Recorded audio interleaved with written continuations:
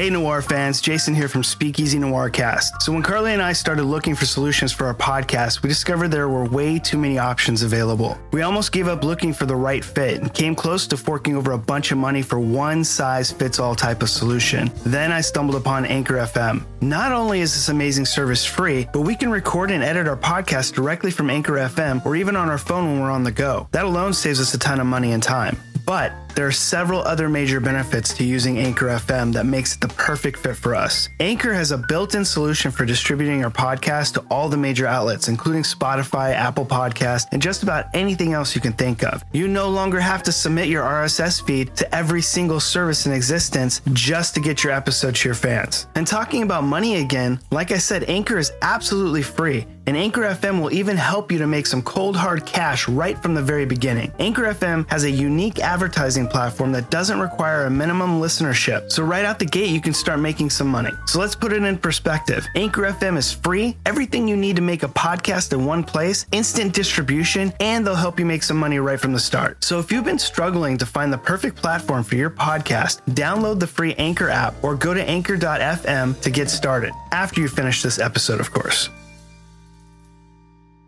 Here we go. Wait, I think you need to introduce. I think you need to open the show occasionally. Hey. I mean, well, occasionally, but I mean, is this the occasion to? I think so. I'll open the show for Memento. How's that? Okay. All right, we can do that. All right. So here we are again, episode 4. Is this episode 4? I can't remember. We're still in the 5? No, we're still in the single digits, and I can't even remember what episode we're on now. It's episode 4. It's definitely 4, right? If you say so. I say so. Okay, then it's 4. Our Lord and Master has spoken. I'm terrible with math. Well, that's reassuring, considering you're deep with the finances. Shh. Not by choice. Hey, I tried. Because there is no other choice. So before we get started in introducing what our next movie is, which I think I already spoiled it last week. Yep. But we're going to start out by letting you all know what our drink of the week is. Just come on into the Speakeasy, sit down, and we're going to make you a Gin Ricky. Do you know what that is, Carly? Have you ever heard of a Gin Ricky? No idea. Okay. So you're going to like this one because I know you love gin, all right? I do. All right. So a Gin Ricky is gin, half of a lime, and your favorite club soda. Oh, God. So it's a gin, it's like a gin and tonic. It's a gin and tonic, basically, with some lime. All right? So it's a posh gin and tonic. I guess. I'm not sure what that means. Does that mean... Yeah, so basically, if you go into a pub in England, you have a gin and tonic. If you have lime in it, I mean, that is a stand-up establishment.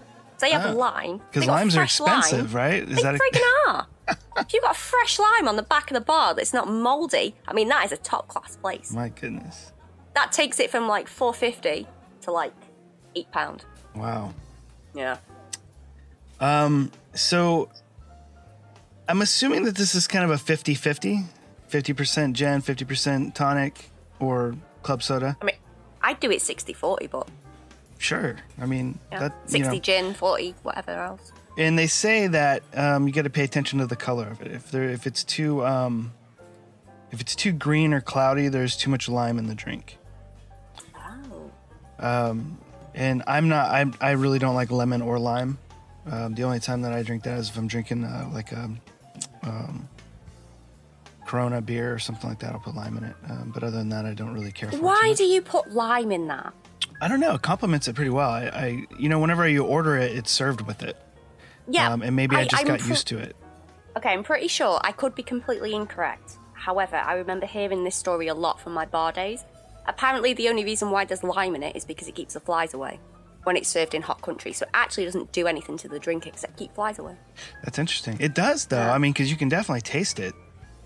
And I feel like it does complement it. Like, I like it, and it's the only thing that I really like lime or lemon in. But I can't stand lemon or lime in anything else. You are so strange. I know, I am.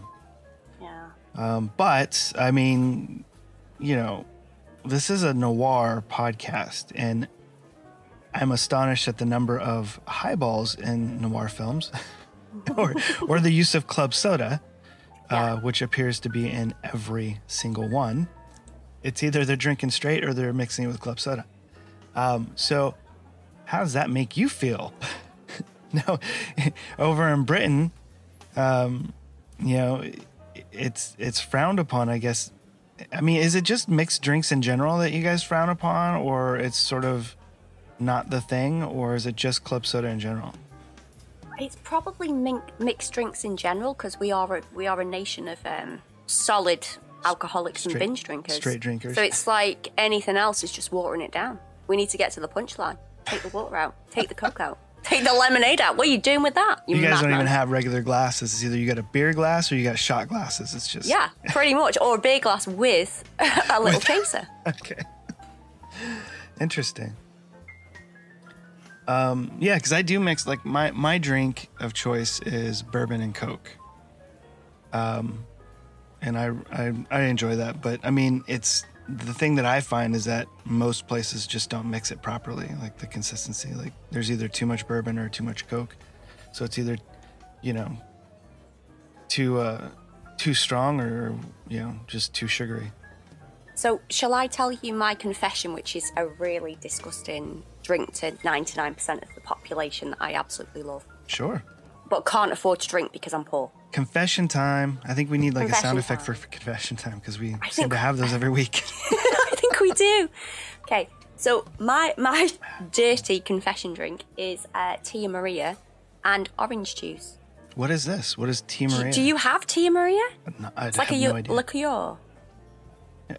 So what is it though? Like, okay, so it's a liqueur, but what does it taste like? Like, what's it look like?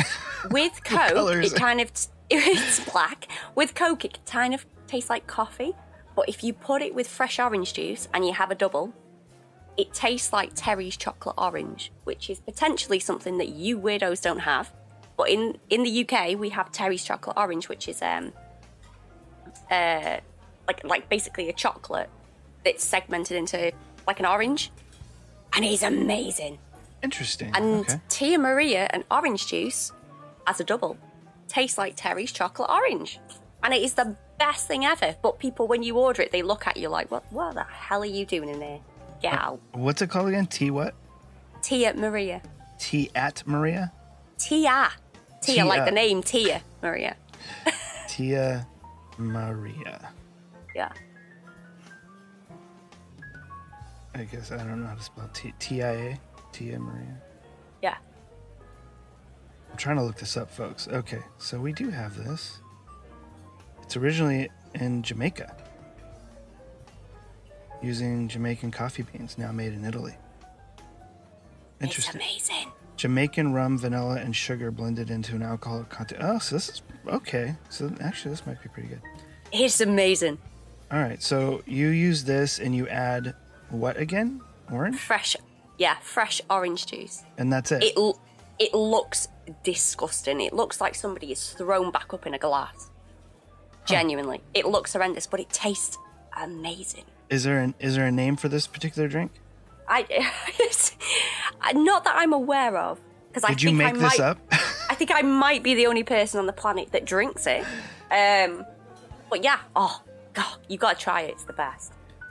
Oh, nope, you're not, actually. And did you say you add coffee to it, or this has notes of coffee in it already? No, when you just have it with Coke, it tastes like coffee. It's like it has a coffee taste to it. Tia Maria drink secrets. Oh my goodness, we're gonna have to make this the drink of the week on another episode. Now that you've ruined it by explaining to an American what it is. Sorry. It's all your fault. Okay. I'll take that. Yeah. All right. Okay, I could start a revolution of this new drink. Don't do that. British revolutions are unneeded. No, I might do. Okay, so getting back to the Gin Ricky. All right. So, Gin Ricky is the capital's official cocktail of DC. All right. Okay. it says that in 1883, a Civil War colonel turned Washington lobbyist invented the drink at a local dive bar. Shoemakers, where the regular crowd was mostly journalists and politicians. And his name was, not surprisingly, Joe Rickey. And that's where the name comes from. All right, so this is a Civil War colonel named Joe Rickey who invented the drink, the Gin Rickey, at a dive bar called the Shoemakers in Washington, D.C. in 1883. Nice. Well done, you. They say that it can get pretty tart. And I guess back in the day, that was, just the way it was done. So currently, if you order it, usually they'll add some simple syrup to sweeten it up a bit. Especially if you're adding that lime to it as well. It definitely would get a little tart. And like I said, watch out for the color. If it's too green or cloudy, they've put too much lime in it. So it doesn't specify the consistency if it's, but I assume most drinks that way are kind of a 50-50. And, case of Carly, it'd be a 60-10. Yeah. Maybe like a 90-10. Yeah, 90-10. Told you I'm bad at math. Never pour me a drink.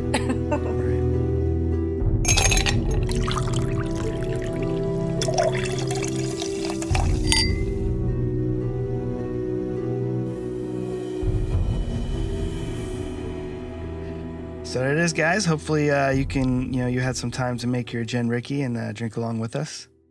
And it's time to kick back and listen to us talk about the movie of the week, which is, Carly?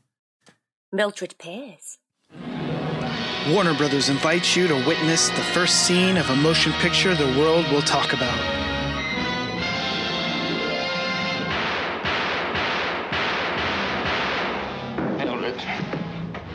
Mildred, a name gasped in the night, the one last word of a dying man, but one word that tells 1,000 stories of a woman who left her mark on every man she met. Mildred had more to offer a man in a glance than most women give in a lifetime. Mildred knew what she wanted. It wasn't too particular how she got it. Mildred, loving her was like shaking hands with the devil. It's Joan Crawford in her most daringly different portrayal. Mildred Pierce. The intimate affairs of a woman who refused to live by the rules. Well, I wonder why you brought me here tonight. I mean, all of a sudden, boom. Husband gone, soft lights, quiet room, opportunity. She tried to kiss off a crime. You make me feel, I don't know, warm. And wanted.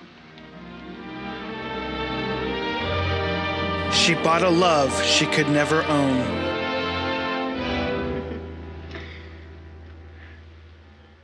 How long has this been going on? Monty's going to divorce you and marry me. And there's nothing you can do about it. You think because you've made a little money, you can get yourself a new hairdo and some expensive clothes and turn yourself into a lady. But you can't. Because you'll never be anything but a common... The outspoken story of an indiscreet woman. Joan Crawford.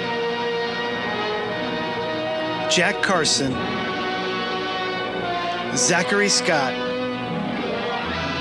And Mildred Pierce. A different kind of story from the pace-setting studios of Warner Brothers.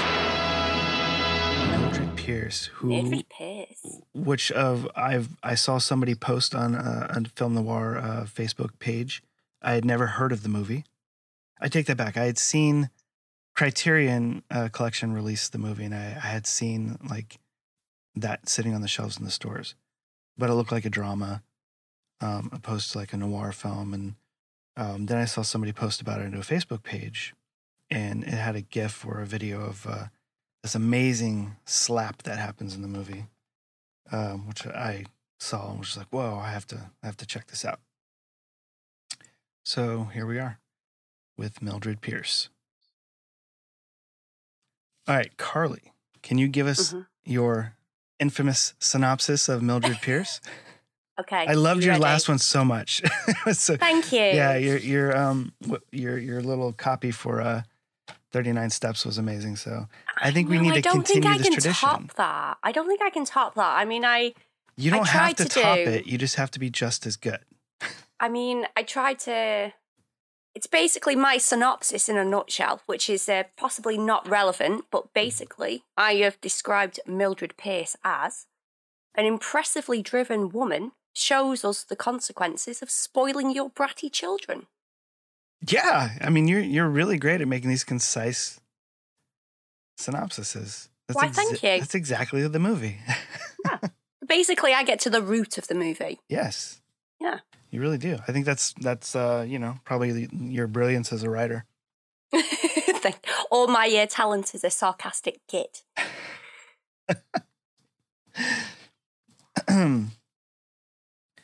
So, Mildred Pierce is a 1945 film. It's directed by Michael Curtis. It stars Joan Crawford, who won an Academy Award for this film. Not surprising. Right. She's amazing in it. She's great. Yeah. And apparently it was sort of her comeback after she left Metro-Goldwyn or lost her contract or more mutually agreed to, separate, whatever it might have been. The drama of the time. But yeah, rightfully so. She won an Academy Award for this film. It also stars Jack Carson and Zachary Scott, and featuring Eve Arden and Anne Blythe and Bruce Bennett. It was based on a novel by James Cain, which apparently there are some significant differences between the film and the book, but while still keeping with the ideology of the story. And I was most surprised to find out that they added the murder. Did you happen to research any of that and find out that that the murder didn't exist in the book? Yeah, I saw that, and I'm going to have to read the book because I was kind of struggling with how that would work. Because I don't know. But then again, I suppose the murder's it's a long film. And the murder's kind of, I guess you could say, is insignificant. You could do a different film with it without the murder. Yeah, yeah. It's definitely. So I'm going to have to read the book. Yeah. So it doesn't, you're right. You could probably take out the beginning and the end, and the movie holds its own. Just fine.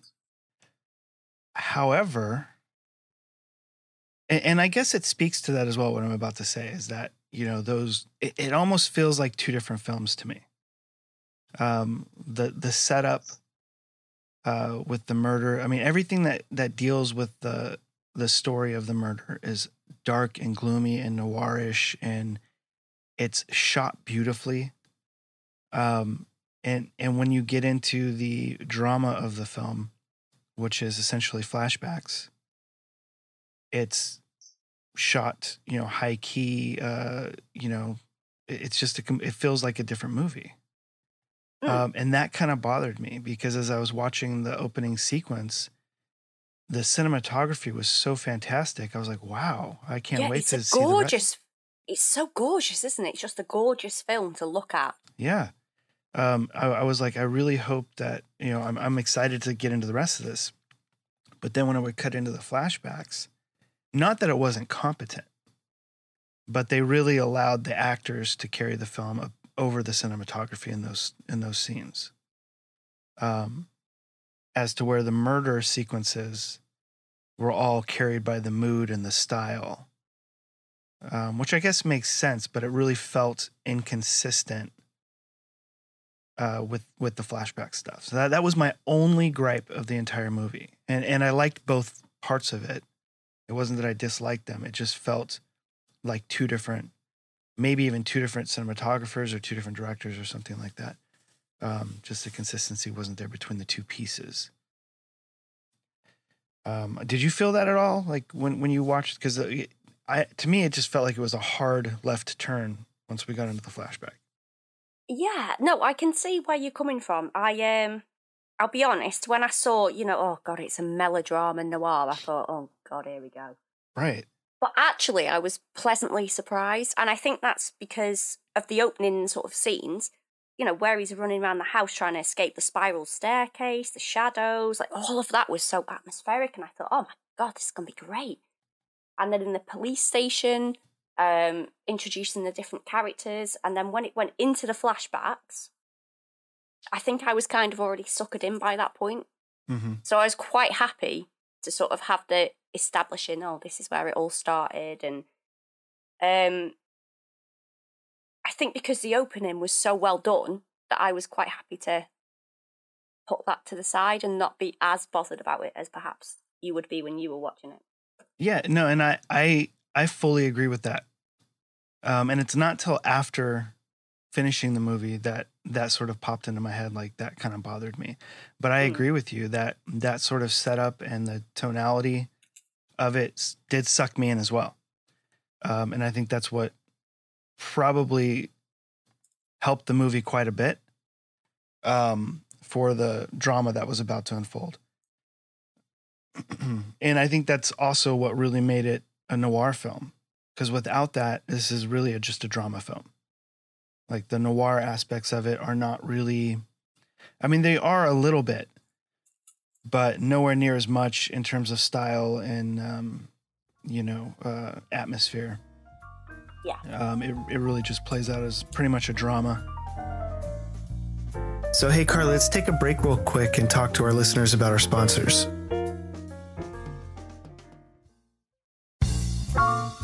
All right, guys, we're back and we're going to keep talking about this film. I mentioned earlier, Joan Crawford is absolutely amazing in this film. I thought she was just fantastic and I couldn't take my eyes off her. She was amazing. And do you know what was actually interesting, which is I'll probably be corrected at some point, but when I was watching it, another reason why I was kind of hooked into the drama bit was because the opening noir sort of stuff, the shadows, the only person that didn't have like a looming shadow over her was her character. Oh, interesting. I didn't catch that. Which then continued into the drama. And then I started to notice that certain people did. I was like, oh, okay, so okay. I don't know, just something sort of like that kind of made me play along with the whole melodrama middle. Huh, interesting. I didn't catch that at all. Yeah, because I was waiting to see if she did. I think she might have then, when it got into the tail end of it, there was a shot where she had like a really sinister shadow like we'd seen previously for other characters. I was like, ooh, maybe we're getting to something here. Yeah, the only point that I noticed it, I think, was in the beginning when she sits down in the police station. There's like a shot that sort of pushes into her and she's draped in shadows. And I think that was because they were trying to imply that she was the murderer. But it was just the one shot, and that was it, that I recall that happening. So yeah, I mean, that's a great point that I didn't really catch throughout it. What did you think of her first husband, the guy that's about to get penned for this murder? Okay, I don't know, because I was very confused, because when they announced that they were getting divorced, and then he was like, I'm going, you're going to have to raise him on your own. I thought that he was going to be gone. Right. Forever. Because that's kind of how it was made out. Like, oh, that's it, we're going to have to survive on our own. He's gone forever. And then he just like randomly started popping up again. Oh, I'm taking the kids for a weekend. Yeah. I thought you were gone, pal.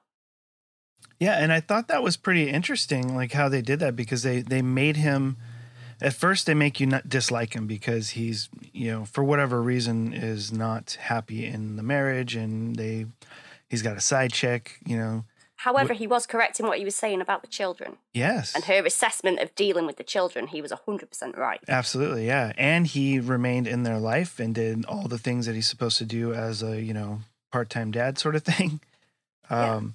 So he was really a good guy in the end. I think they did a great job setting him up as potentially being the bad guy. which might be, the whole reason behind it. Because when you see these movies, you're just seeing a snippet into the drama. When people are married or, have these lives, that it's always a gradual progression of little things that add up into big things. Do you know who I didn't like? Who didn't you like? Are you Wally. scaring me now? Who? Wally. Wally. Who's Wally? The guy that's always lingering around in the background. Oh, Wally. Yeah. He's like a dog on heat. Yeah. And What is wrong with him? I think it was... I think part of it has to do with the actor himself and the other things that he's portrayed. I read a little bit about him, and he was generally used as comic relief, which in the film, his attitude towards her, which is, obviously he likes her, but he's not like obsessed with her in sort of a creepy way. He's just sort of a player kind of obsessed with her. And it makes it sort of comical, even though she's got her drama going on, so she doesn't really pay attention to it other than an annoyance.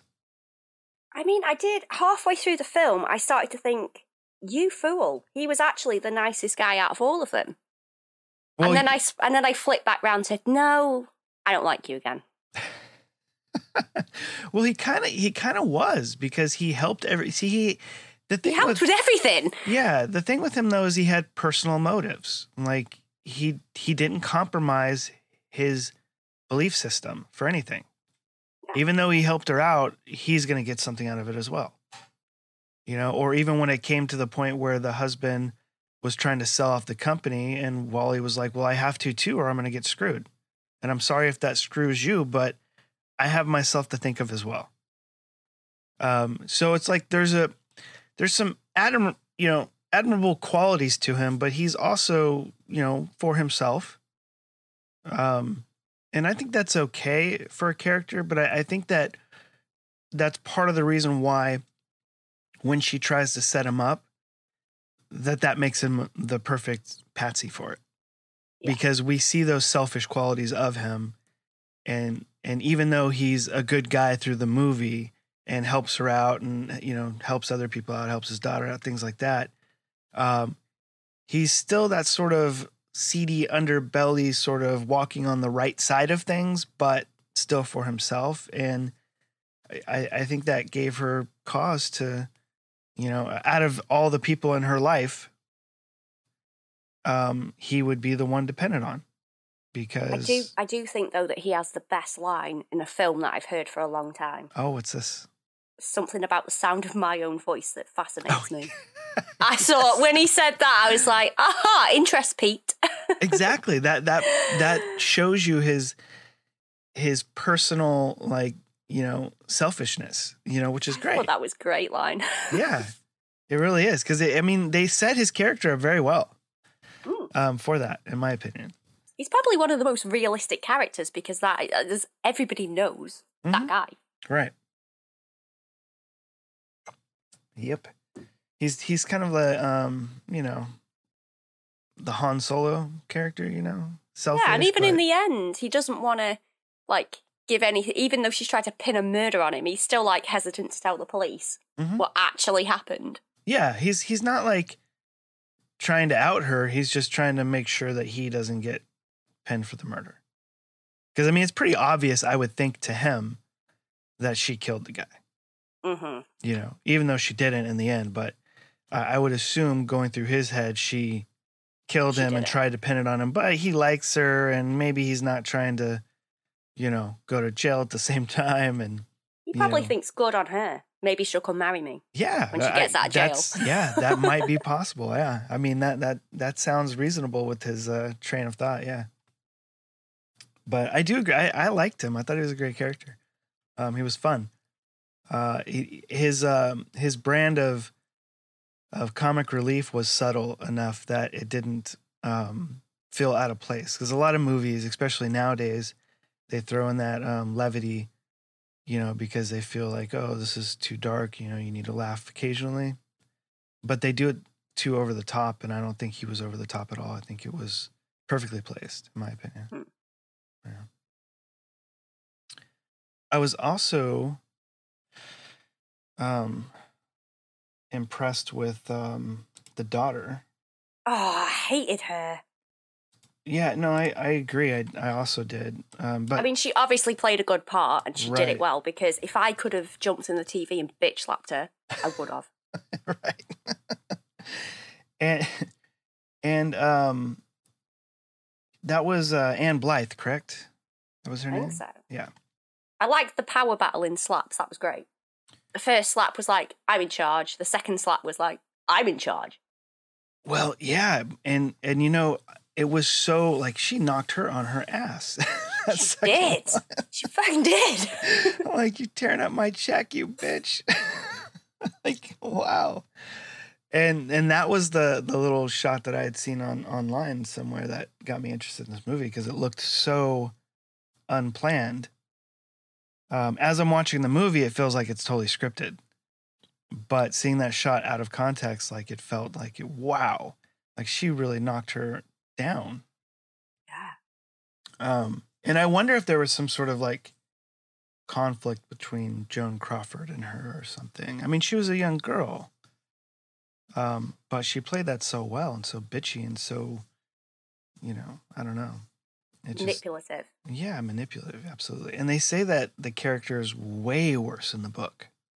Wow. And I'm thinking to myself, whoa, if it got any worse than that, Mildred is just fucked up in the head too, because, I mean, who's going to deal with that? How could you not see what you're doing? You know, I understand wanting the best for your kids, but that's, you're creating a monster. She's Dr. Frankenstein, you know? Well, I think that's what she realised in the end, though, wasn't it?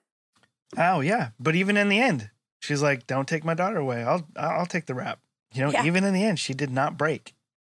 She might have realized it, but she did not break. She's like, you know, my daughter goes free. And which this reminded me a lot of your script that you wrote, Right and Wrong. Yeah, I was thinking that towards the end. Yeah. And I don't know how had you seen Mildred Pierce before? I think you said you had seen it a really long time ago. Yeah, I see it a long time ago. Mhm. You're talking like conflict years. Oh, okay. Yeah. Yeah, it reminded me a lot of the, you know, of the character, the lead character of your story, Right and Wrong, where she is trying to cover and will take the rap for her daughter.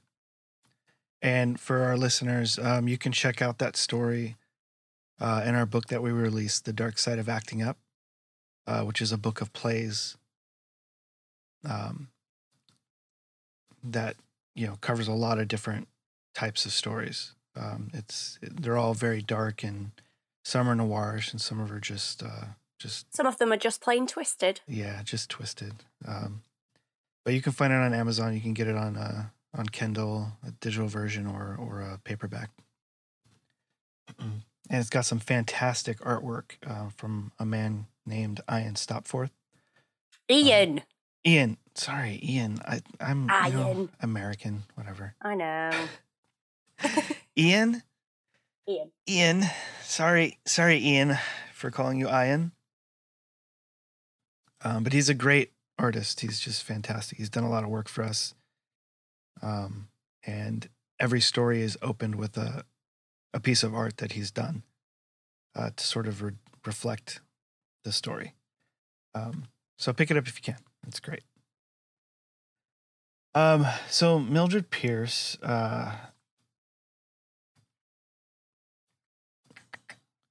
also became a miniseries in 2011. Have you seen that? Yes, with Kate Winslet and Guy Pearce. You've seen it? Of Of course I Guy have. Pearce. Jesus. Of course I've seen it. I haven't. I didn't know it existed. I had no idea Mildred Pierce existed, other than, I guess, seeing the Criterion Blu-ray or DVD in the stores. And I didn't even know what it was at the time, but it's a great movie. I would definitely watch it again, though. And I now want to watch the miniseries. The miniseries apparently follows the novel quite a bit, opposed to the movie. So if you've seen the miniseries, like, you know, there's no murder. There's, you know, they have different actresses portraying the daughter. because I guess the original novel takes place over the 9 years, as to where the film takes place over the course of 4 years. So how'd you feel about the miniseries? I know we're not here to talk about the miniseries, but in terms of like the differences, did you enjoy it as much or more, or what did you think of that? Well, it's different because I watched the miniseries a long time ago. Having shockingly never watched the original film for a while, so I didn't. It was that long ago that I didn't really click. Oh, didn't connect it. Yeah. Yeah, I genuinely thought until I started doing research that they were two completely separate things. Right. Because they are quite different. And I think the only problem that I had with this film was that it was a little bit long. Yeah. Which is why I think the miniseries works a little bit better, because obviously you've got longer to tell the story. You can get in the ins and outs of the characters. It's not as... Even though it's a long film, it's still quite rushed for the content. Right. Like, there's so much that you can dive into and so many extra things that you can have. So I did appreciate that sort of length in the miniseries. Yeah, and I can totally understand that. I mean, after reading about the book and, you know, what's sort of different between the film and the book, I can totally see how a miniseries would work much better, especially over the course of the time span that the book takes place. And I understand how they sort of compressed it in the film, and I thought that they did a great job compressing it and removing characters. I didn't feel like there were holes in the film at all. And overall, I think even though that the style of filming for the murder scenes is tonally different than the rest of the film, I feel like they weaved that into the story effectively. Like, I wouldn't have known that that wasn't in the book by watching the movie. A lot of times when you watch a movie based on a book, like, you can tell there's something just off about it, something missing, or, you know, they've obviously changed something, even if you haven't read the book, you know. You can still kind of feel that. And I didn't feel that with this movie at all. So that's on my book list now, because I want to check it out. And also the miniseries. I'm not a fan of anybody in the miniseries, honestly. I'm not, you know. But I will check it out. Not even Kate Winslet? Well, no, not really. Evan Rachel Wood, I think, is in it. I like her. But yeah, I don't know. But I'll check it out. No, I'm not a big fan of Kate Winslet. That's the Titanic girl, right? Yeah. Yeah, I hated the Titanic. Yeah. Which, when we talk about another movie, Titanic's going to come up again. Is it Titanic 2? No, it's not. Damn That's an it. asylum film. No, it's not. I'm going to make a case for Titanic 2 as a film noir at some point. I'll probably fall on my backside, but I'm going to try. Well, I mean, you know, you could... That's the thing that I think that they haven't really explored with the Titanic is, like, who cares about the actual ship sinking? Everybody knows about it. It was traumatic. It was crazy that it was the first launch, supposed to be the unsinkable ship, and it sinks on its first, you know, go-round. But we all know that. It would be fun, however, what if there was a noir film set on the Titanic during that voyage? You know, I could see that. That would be fun. Are you trying to pitch this right now? Maybe I am. You know what I mean? Like, maybe that would be fun. And these people now, the boat's sinking, whoever is, you know, our leads in this has to get off the ship and escape and be one of the survivors, right? Why not? That sounds like an intriguing, fun story, all on the backdrop of the Titanic sinking.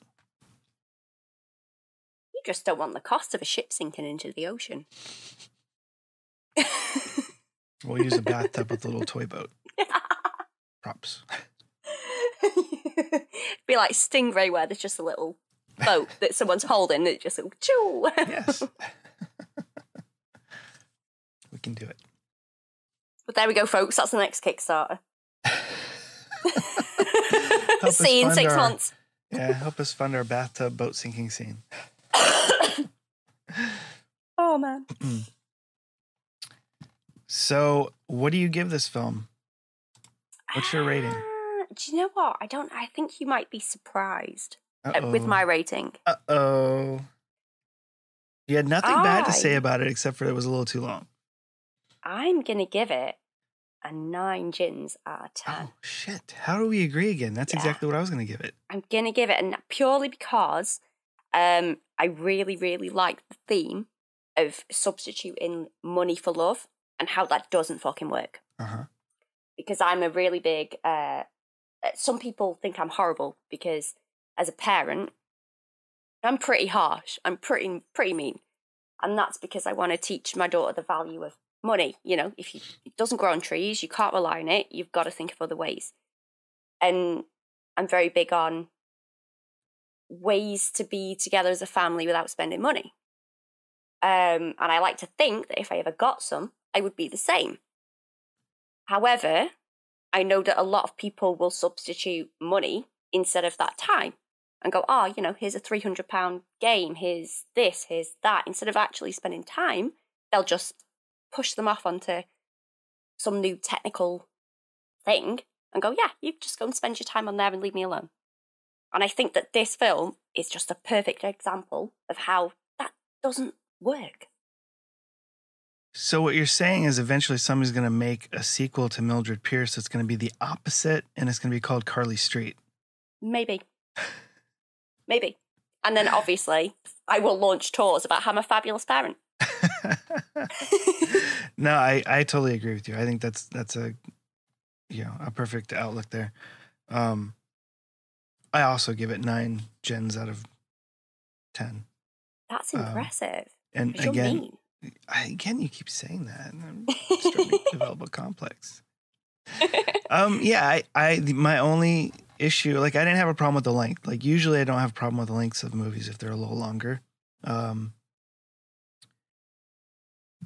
But the tonality difference with the murder and the rest of the movie is the one thing that sort of stuck out to me. And again, both sections are done very well. It's just there's a noticeable shift in tonality between it. And that was my only thing. Otherwise, it would have been a 10.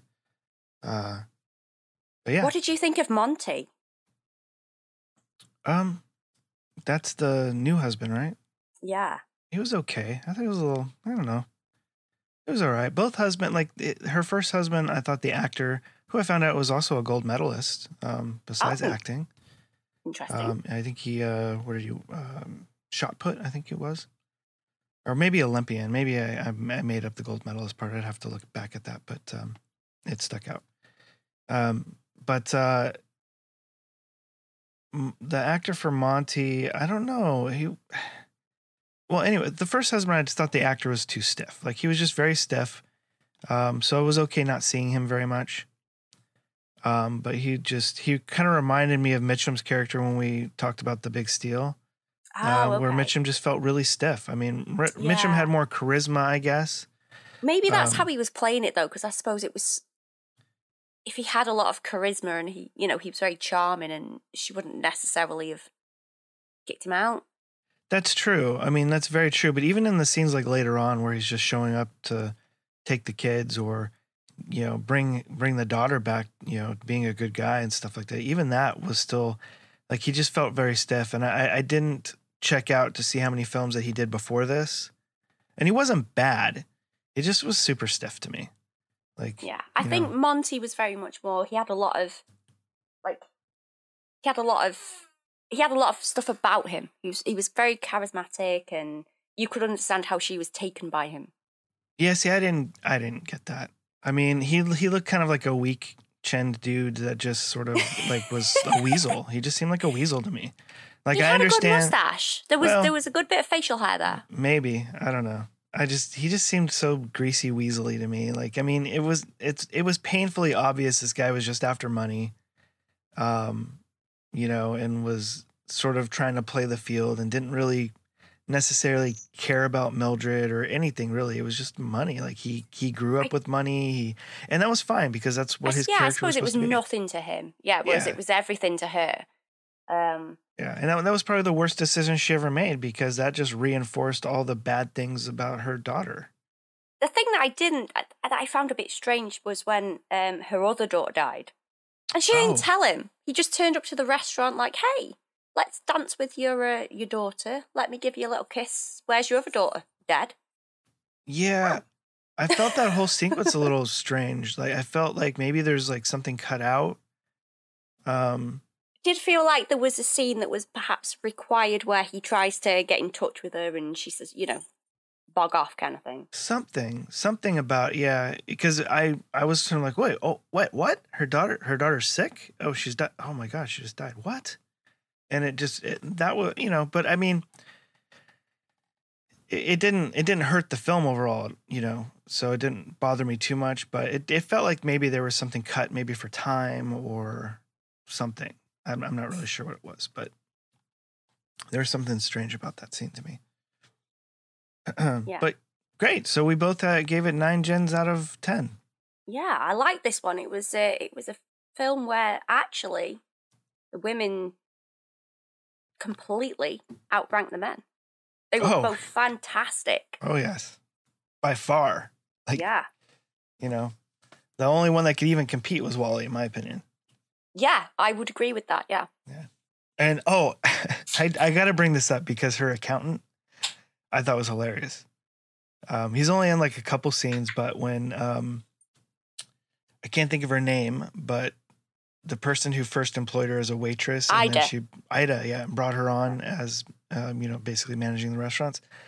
There's this scene where the accountant is going over some stuff with Mildred, and Ida is left in the room, and she does this little like thing to him, and it just cracked me up so much. I thought it was hilarious, and I thought, even Ida, I thought was fantastic. She's not really considered to be like a main role. She was brilliant. Yeah, I thought she was great. Really she's like my spiritual animal. I thought she was great. Yeah, she carried the role very well. And I'm surprised that she, this film was nominated for a lot of stuff, but I'm surprised that she, didn't get more recognition for that. Yeah. As well as, what was it, Blythe?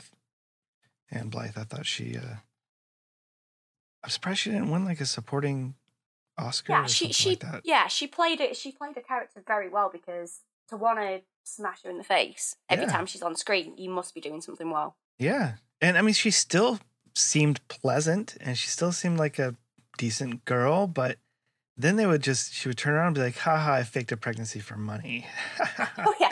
Oopsie, married somebody and, extorted 10 grand out of them. Yeah. And we're talking like the 50s or like the tail end of the 50s or tail end of the 40s. This was 45. So we're still in the mid 40s here. But I'm like, is that something that happened back then? Like, you hear about that kind of stuff, but like, man, that would have to be like a big thing. Or maybe it wasn't. Maybe it happened maybe all the it time. wasn't because, how do you prove that? Right.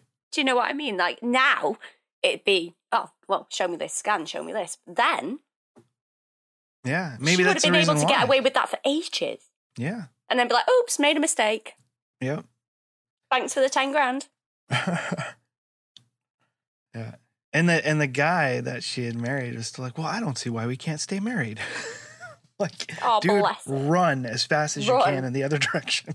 Yeah, she's going to kill you, man. Right. And it's one of those times where you see his family and you're like, yeah, the parents are on their shit because they're protecting their kid. They know there's something wrong here. You know what I mean? Most of the time that depiction in movies is like the parents are sort of the bad people while the kids go and elope and, have their fantasy life, and in this one, it's like the parents were right on. I found it interesting, though, that they were both single mothers.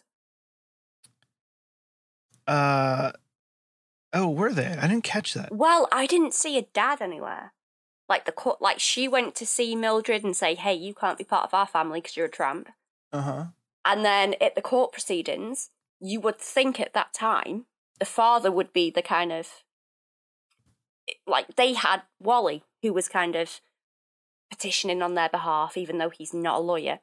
It was just them two and their lawyer. And you would think that's a situation where the father would be kind of front and center. Oh, maybe I'm crazy because I thought I saw another man in there. Maybe there was her, him, and their lawyer, and Wally, Mildred, and the evil daughter. Huh. Okay. Yeah. I don't know. For some reason, in my memory, I feel like there was another guy in there too. Maybe. I'm wrong. It came across to me like they were both kind of single parents. And it might be because, if there was another guy in there, he certainly wasn't a big part of it. So you could be right. We'll just say you're right and wrong. Good. Just because I want you to be wrong. I'm glad we've established that. All right. That is Mildred Pierce, a 1945 film directed by Michael Curtis. We hope you guys enjoyed us talking about it.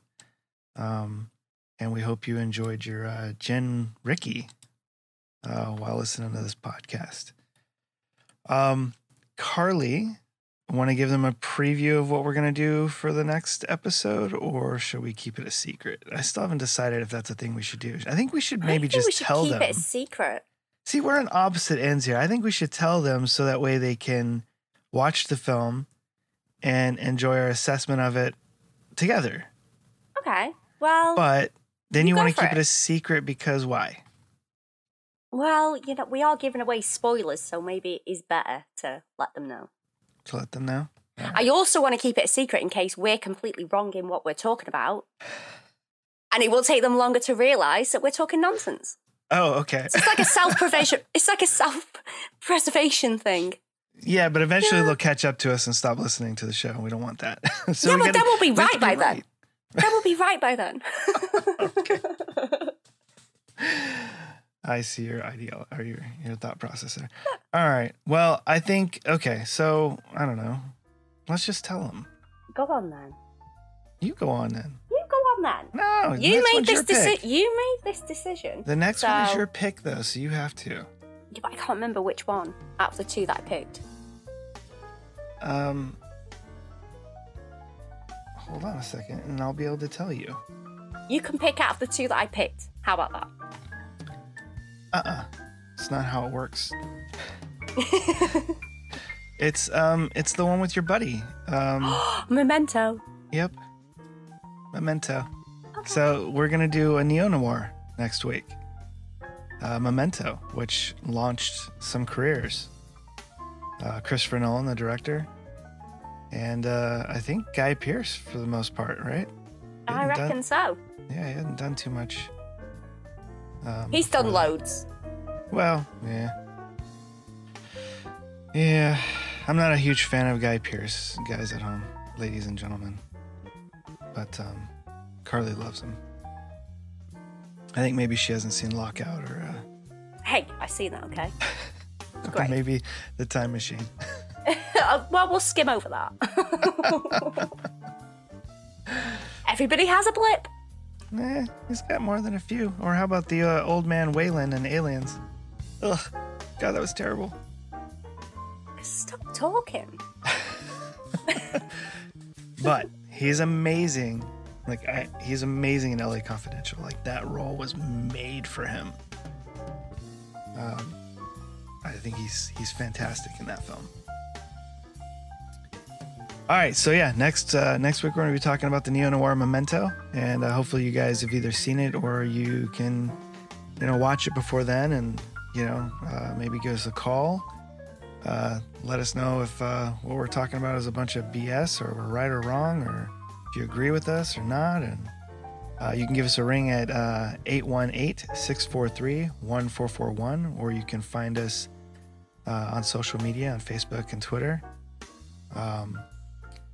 And don't forget to subscribe to the podcast, and hopefully leave us a review on Apple Podcast or whatever your favorite service is. And we will see you next time.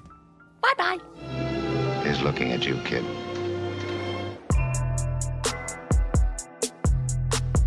Thanks for joining us this week on the Speakeasy Noircast. Make sure to visit our website, resurrectionfilms.net, where you can subscribe to the show in iTunes, Stitcher, or any of your favorite podcast apps, so you'll never miss a show. While you're at it, if you found value in the show, we'd appreciate a rating on iTunes, or if you'd simply tell a friend about the show, that would help us out too. If you like the show, you might want to check out our book, The Dark Side of Acting Up, available now on Amazon, or you can check out one of our films available on Amazon Prime.